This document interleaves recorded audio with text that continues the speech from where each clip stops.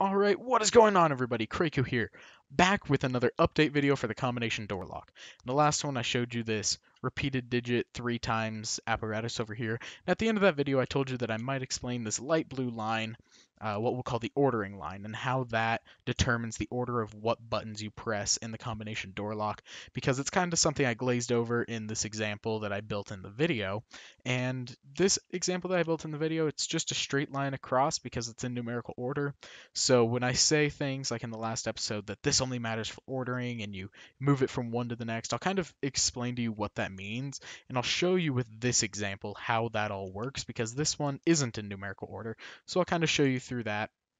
But first I'm going to start with an RS NOR latch. So place the blocks like that: redstone, torch, repeater, block above that, redstone, and a torch. Okay, so the RS NOR latch, how this all kind of works.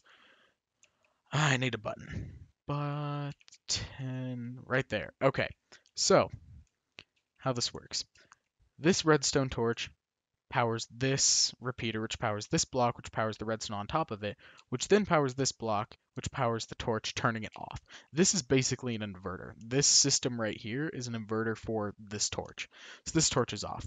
But when you click it, what's going to happen is this power is going to power this block, which inverts this redstone torch, which cuts all this power and essentially turns off the inverter and allows this redstone torch to come on. And when that redstone torch is on, it will continually give power to this piece of redstone, which will keep this redstone torch off, which keeps this inverter off, which keeps this one on. So that's how the power stays on indefinitely. Okay, so that's kind of the idea of what's going on there. And so what that means is, let's look at this first block right here. We'll call this like the first output block. So if you look over at our design, our reset line, the red line comes down and runs into the first output line. And the reason that resets it is, let's flip it, okay? So this block is not receiving power, which means this is not inverted.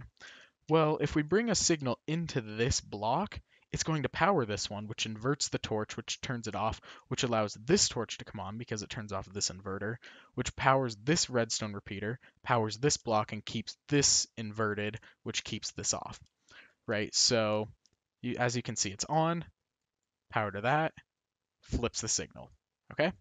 So that's how the reset line works. And as you can see, from the light blue line, if you remember from our video, we took it from the first output block of one RS NOR latch and brought it into the first output block of another.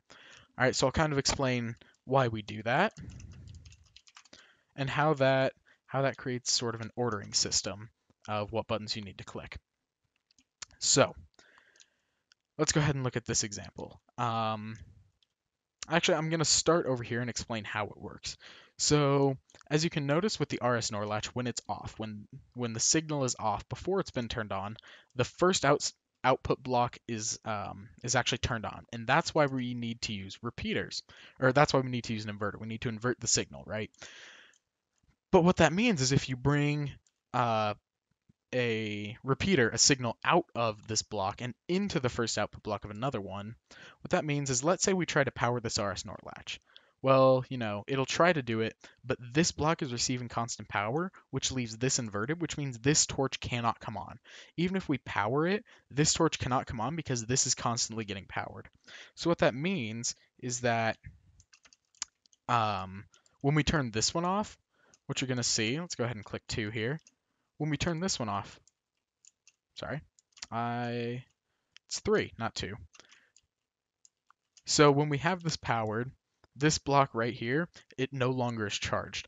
And that means that this line that we bring out into the first output block of the next RS NOR latch is no longer receiving a constant power. So if we try to invert it, or if we click it and try to turn it on, this torch, or since this block is not receiving constant power from another source, it's actually able to switch.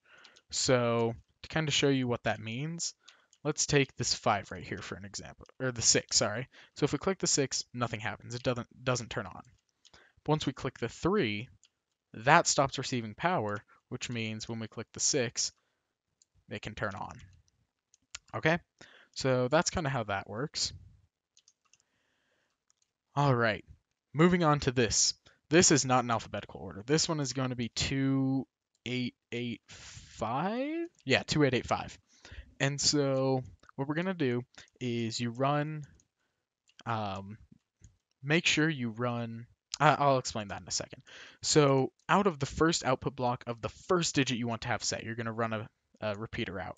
And then I just brought this underground just so we had a little more room because things get kind of crowded up on the surface level. So I brought it down just so we have more room.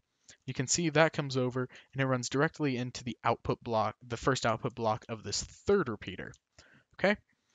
Skips completely under and around, or I guess around, not really under, completely skips around the 5. And that's because the 5 isn't the next one in the order. So we skip over, we go to this 8.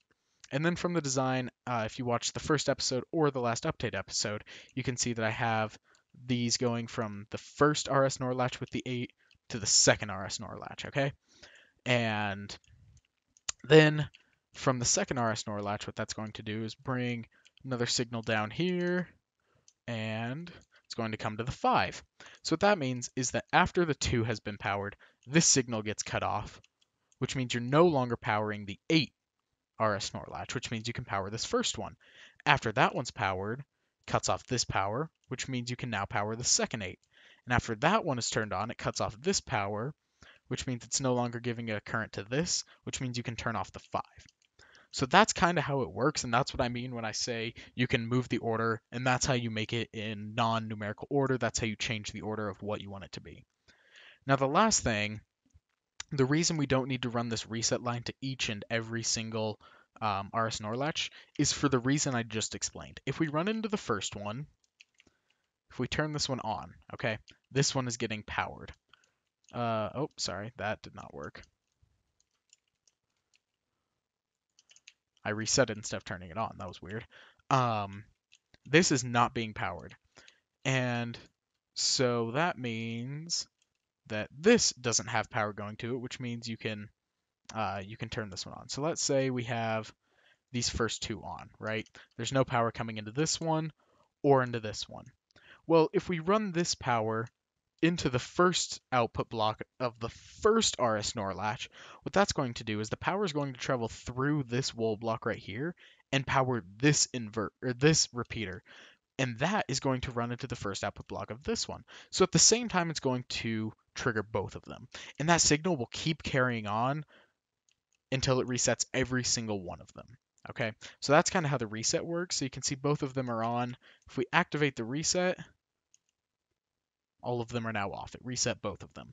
So this can get a bit confusing. If you really know how this RS NOR latch works, it kind of makes a little bit of sense, but it can be confusing until you get on and actually play with it and see how it works for yourself. So if anyone has any questions or you're confused about it, leave a comment, contact me, and I can definitely make a video going more in depth because that was just kind of a brief overview of how it happened, a little bit of detail. But if anyone's still confused, I can definitely make a more in-depth, detailed video of these sort of different logic parts and how they work, and go into more detail with that. But until then, thank you so much for watching, and I will see you in the next video.